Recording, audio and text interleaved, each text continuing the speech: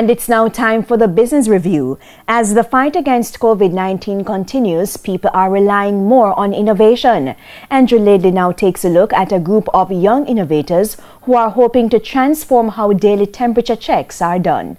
Currently, this is how most people are screened before entering any public establishment.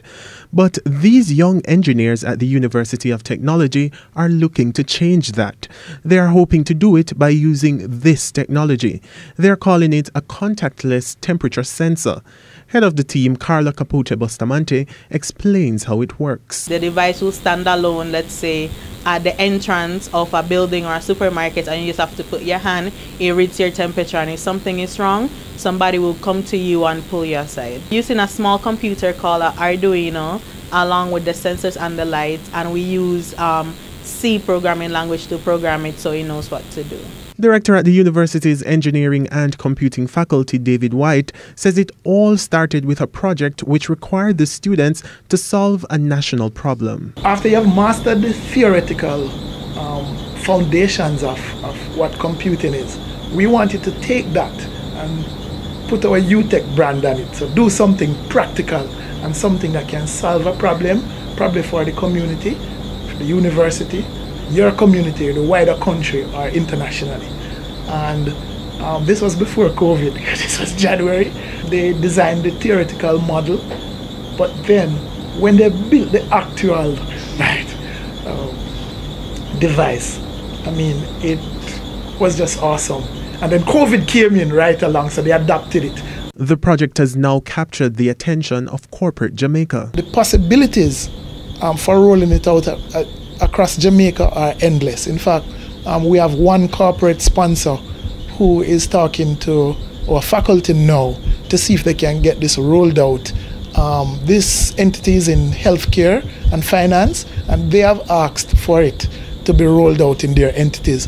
The university has also asked the students to roll the pilot out and test it in time for the new intake next semester.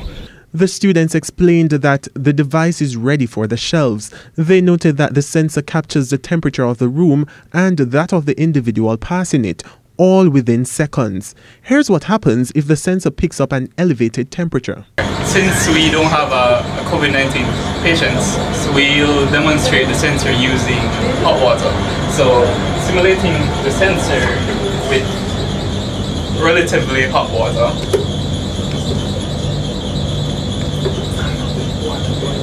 It's 100, yeah.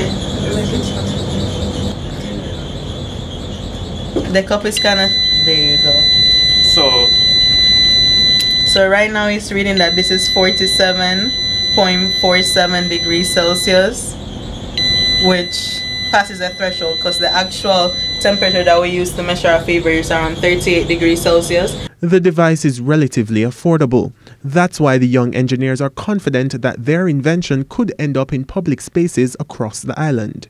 This can help anybody and everybody. In this current pandemic, if you put it at a supermarket, you're monitoring for your safety. We're trying to make sure that nobody that has a high fever is interacting within your safety. If you were to put it, let's say, where they're keeping all the COVID patients, they can track their temperature regularly without having to come in contact with them, which can cause a spread of the disease itself.